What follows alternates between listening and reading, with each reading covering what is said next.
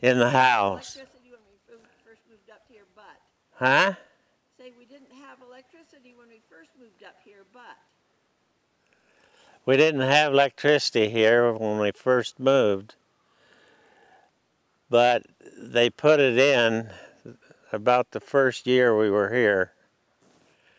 I remember seeing this pole out here. It looks a little weathered now, but I was in that house when the switch was thrown the first night, and man, you could see every corner in the house was lit up. We were using those old cold oil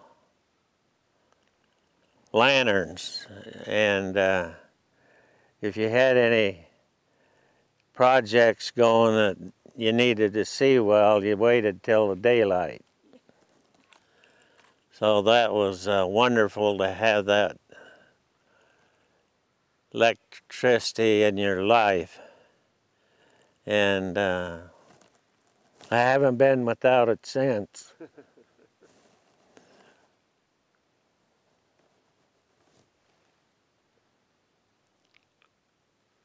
Which part of the house did you sleep in?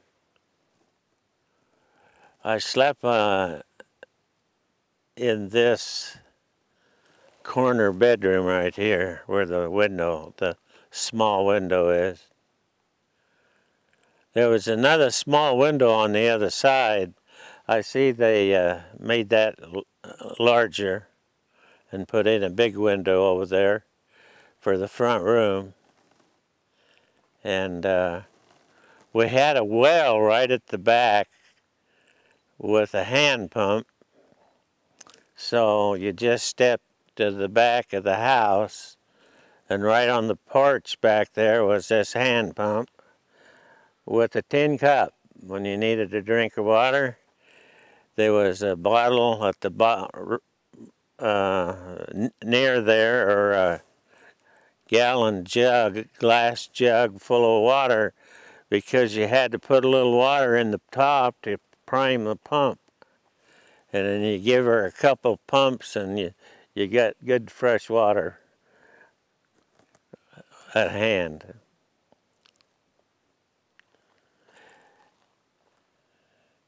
And Dad would, when we was going to school, he would get the horses ready for us. And we would mount the horses and take off. Is that you and Geraldine? Just you and Geraldine, wasn't it? What? Just you and Geraldine? Yeah. Was Boyd born while they lived up here? Yeah.